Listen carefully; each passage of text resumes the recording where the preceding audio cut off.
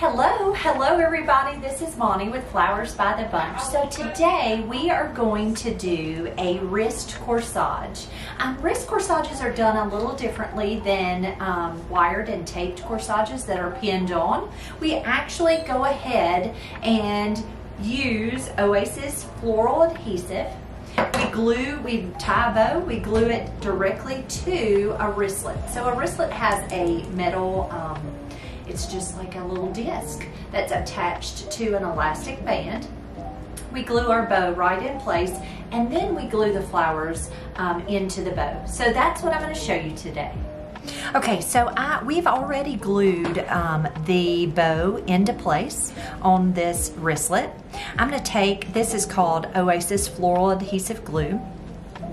I have taken a spray rose, and I'm going to show you. I'm just going to take one of these spray roses and clip it off of the stem. I'm going to remove any of the petals that don't look pretty. Just go ahead and pull those right off. I'm going to take my scissors, and I am going to cut that calyx just kind of so it's flat. You see how it's kind of got a little flat surface? Take my glue, add just a little touch of glue onto that rose. I'm going to set it here and let it set for just a second. I'm going to take another rose. What I'm doing is it's kind of curing. So that glue, if it sits for just a second, it's going to get tacky and it'll stick better. So I'm just taking, and I'm going to do 5 little rosebuds. Find a few that might be a little smaller. Let's see. We're going to start out with 4. You see if 4 is enough. If I need 5, we'll do 5. So I've got my glue. So I'm going to set this one here, and I'm going to start with one that has set for a few seconds. I'm just going to place them right into that ribbon.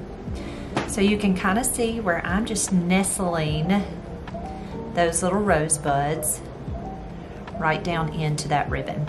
Now it takes a minute or two for it to cure. It is going to take 5 rosebuds. I like to work in odd numbers because they look better. So I'm going to let that one sit just a second. It won't sit on its head like the others. All right, so you're just going to let them sit for just a second, and it will get tacky. The glue's it just won't stick immediately. It takes just a few minutes.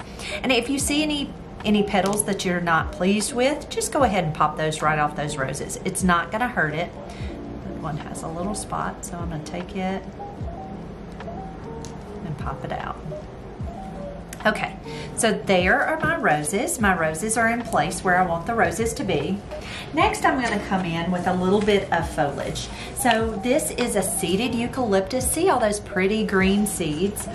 And then I also have, this is called gunny uke, or gunny uke, however you want to pronounce it. So what I'm going to do is, this eucalyptus has pretty nice little leaves, okay? They're a nice size, perfect for a corsage. I'm just taking a touch of that glue, and I am just going to glue it right in place. Now, like I said, it takes a few minutes to cure, so you're not going to really want to mess with it much, but it will get tacky and it'll stay in place. And while it's sitting right here on the desk, it's not gonna fall apart. So I'm just taking these little leaves, and I am just filling it in as if I were making a regular flower arrangement. You're just making a flower arrangement to wear on your wrist, okay? So you can see I'm just kind of tucking that leaf in and just kind of nestle it in. And this is kind of all just in your judgment, how much or how little you want. But you can see, when we first started, it really seemed like that was a really large bow. But now you can see how my roses really cover up all that ribbon, and you can see the ribbon kind of underneath. Now, people make corsages differently. I think probably all flower shops make their corsages differently. This is how our flower shop makes them. So there probably are other ways to do this. This is just how we do it, okay? So I'm gonna take this seeded eucalyptus. I'm just gonna cut it into some small pieces, and I'm going to tuck some of these seeds over into this arrangement just because they're fun. So I'm just taking a touch of that glue, putting it right on the end of that stem, and I'm just tucking it right into that arrangement. So you see it gives us a pretty texture. And it doesn't take a whole lot of this, but I think it's pretty, and it's really kind of a filler flower. Now, when we do homecoming, we don't do sparkle, lots of sparkle and all of that. Usually it's a little more casual. Okay, so there we go. There are our seeded euc, and then the gunite euc. I use those little leaves. Next, I'm gonna come in with just a touch of baby's breath. So this is called Million Star Baby's Breath. It's a smaller little bloom on the baby's breath. I'm just gonna take it and cut it into some tiny little pieces. All this is going to do is just add just a little touch of a filler. So I'm gonna take my glue and I'm just sticking that stem right down into that glue.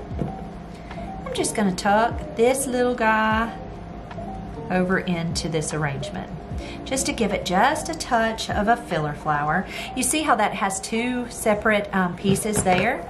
Take your scissors, and then you have two pieces, okay? So it's tiny, right? It's just tiny little work. Add a touch of glue, tuck that little guy right over in there.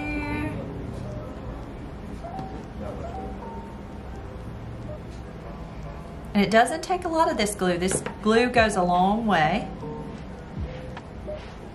I'm not left-handed and I'm trying to use that left hand.